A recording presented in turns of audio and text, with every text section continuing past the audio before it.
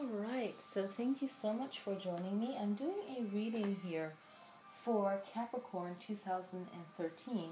So I got a request and I'm very thankful.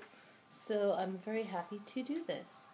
So I want to do a card reading, and for Capricorn I did some research for you as far as your first house having Pluto and Mars and Mercury, in it for last year, coming into the new year, that energy, the significance of the moon, and all the planets, Venus, Saturn, and you can definitely make a suggestion at the end of this video for this video on YouTube that really does a great job at telling you about your moon cycles and the different planets and so on for the new year 2003.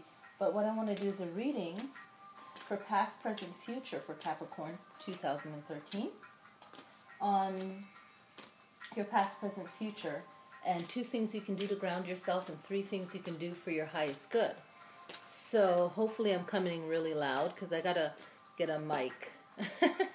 So let's tap into a reading for Capricorn, and by request, SS, this is for you.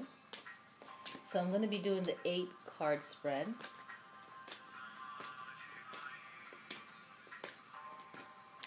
And past, present, future. 2 things you can do to ground yourself, and 3 things you can do for your highest good. So what I will do is start out with your past. And your past is all about releasing, transition. So the past is all about transitioning. So I'm seeing that you have made some significant changes, or tried to. You did a move, things with family. You just had to transition yourself, okay? And you've been through that transition, and you're pretty much going through it as well. And for the present, it's all about trying to find some kind of fun within your current position right now, which is not easy to do. So you're going to have to call on just enjoying the moment, even though you're still on your journey and you're trying to still figure out yourself and figure out what you want to do. You can still enjoy that journey. Make sure you have time for fun. So you're very focused on your work, Capricorn, and you're very you care what your community, your coworkers, your family thinks about you and your career choices. So don't worry so much about that. Just try to have fun, is what Dolphin is saying, in the moment while you're developing and growing for your professional and your personal life. For your future, just know that you will have a safe journey into where you're going. So Zebra is all about safe arrival, okay? They're known for their journey, all right?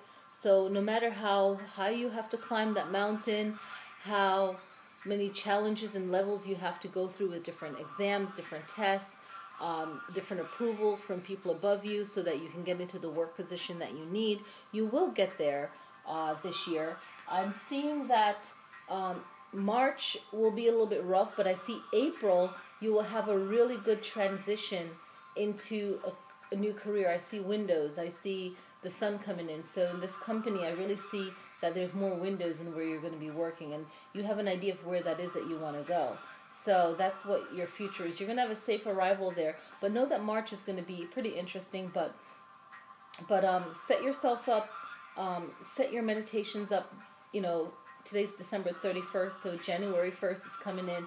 So just know that February and March, you're going to get yourself situated. January, you're still going to have your issues. February is going to look really good. And then March, you're going to be like, whoa, what's going on? In April, then things will just pick up a little bit more for you. So the 2 things that you can do to ground yourself is cleansing, okay? So always just clear your mind, meditation. This is all about cleansing. What do you do for cleansing? Is it exercise? Is it some form of dance, yoga, meditation? Whatever it is, bring that into your life to help guide you into just that release. Always have a release, an outlet. Very important to ground yourself. The second thing you can do to ground yourself, which is really beautiful. I always end up getting a fish eagle for grounding. So this is Great Spirit. So whatever the divine is to you, that's your connection, okay? The sun, the moon, the Great Spirit created it all. So Great Spirit is saying that find your own connection to me. What do I mean to you? You know, your understanding of me. Have that one-on-one channel with the divine. So this is all about you connecting to the divine to ground yourself. So that constant cleansing and that grounding, communication, friendship with the divine, okay? And the first three things you can do for your highest good. So the first thing you can do for your highest good is detach. And I like gazelle because gazelle, they're fast runners, okay? So what it is creating distance between you and people that always seem to put you down. And in family, you don't want to, I don't know if I want to say you want to get rid of family, but just have less communication with those relatives that are always putting you down for your aspiration. Because while they're putting you down, you're going to be doing what you need to do to accomplish your goal. So this gazelle is saying putting distance between, mental and physical distance between anyone that tries to put you down for what you're doing. Because what you're going to do on your path is that you are going to give yourself that gentle transition into what you want to do as far as career. Okay, so distance yourself from past, also love, past relationships I see, but friends, co-workers. I see co-workers, I see family. So distance yourself from people that are naysayers, negative. You don't need that in your life. You need to stay focused and grounded on what you need to get done. Okay, for your highest good, first thing. Second thing you can do for your highest good is have compassion for yourself and for the people that you love, your family, your immediate family. So bring that compassion for yourself to elevate your self-esteem in yourself. So this is all about compassion, what you can do for your highest good. Have compassion for yourself, okay? Because you have to stand on your own 2 feet. So you really have to have that compassion for yourself. Elephant. Oh, here's my elephant right here. And the other thing you can do for your highest good is having that balance of yin and yang, that male and female energy. So if you're in a relationship, give each other time to have space in the home to do what you need to do. So this is what you can do for your highest good, for your relationship if you're in a relationship. If you're not in a relationship, create that space in your home for that relationship, your closet, your bed, whatever you feel you need to create space. You know, lighten your load in your home, what you don't need anymore. Do you really need that? Can you part with it? You know, make cleansing. We're in a waning moon right now, so this is perfect if you don't have love in your life. Cleanse, get rid of things that you don't need. And it's also for you, because you'll see that space around you and you'll breathe easier having that space that you need. And again, if you're in a relationship, create time for each other for the new year. Say, hey, we both can do things together, but what is it that you like to do by yourself? Give each other that space, that room. Maybe it's also a vow of silence for maybe 3 hours in the morning where you all go about doing your own thing, have breakfast together, but there's a vow of silence, so you kind of feel alone even though there's a lot of people in the home. You just kind of have that silent moment where the house is quiet and everyone's doing their own thing. All right, so that's the third thing you can do for your highest good. And again, I'm reading from Ancient Animal Wisdom card deck. I really love these cards. They're so clear, and they have also numerology in there, different spreads you can do. What I find really cool is a chakra spread also.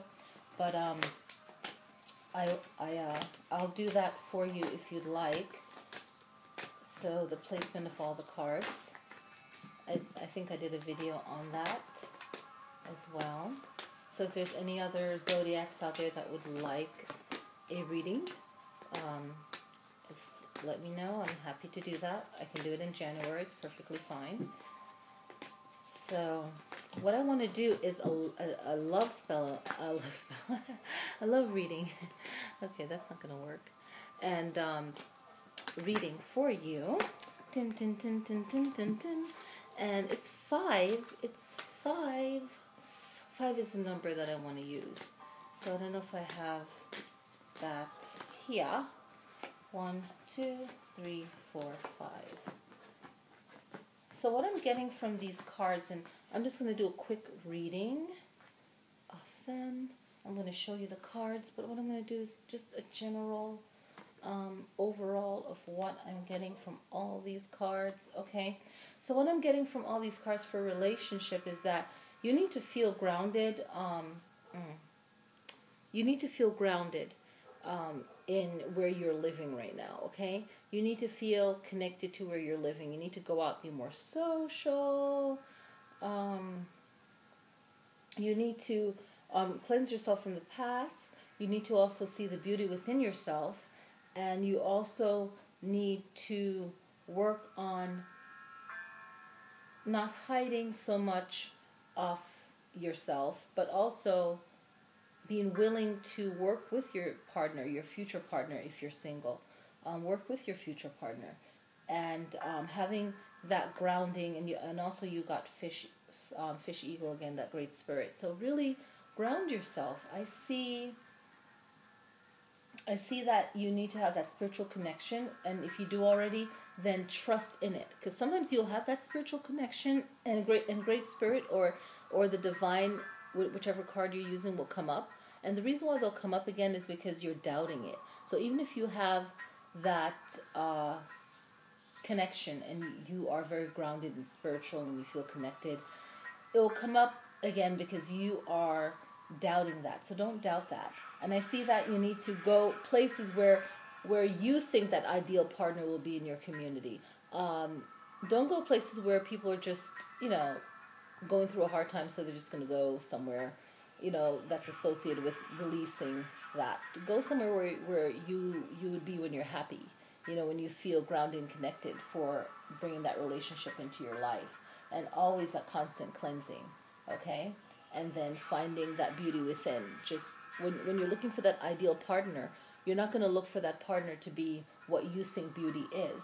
You're going to go on a deeper level. Of course, a person can look physically attractive, but you want to make sure that you can connect to this person in conversation and so on. So you want that. Okay, and then chameleon. Chameleon is great at disguising itself for protection. Okay, so what this is saying is on the flip side is actually relating to your partner. Okay, kind of being in their skin.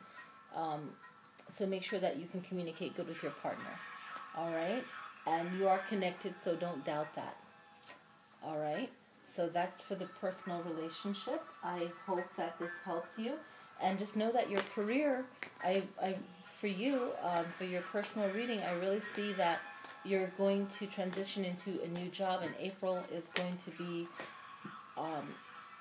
that promotion or that new job that you really feel that will serve your life's purpose. I hope this helps. Yay! So thank you so much for the request. All right. Have a beautiful, happy new year. Thank you.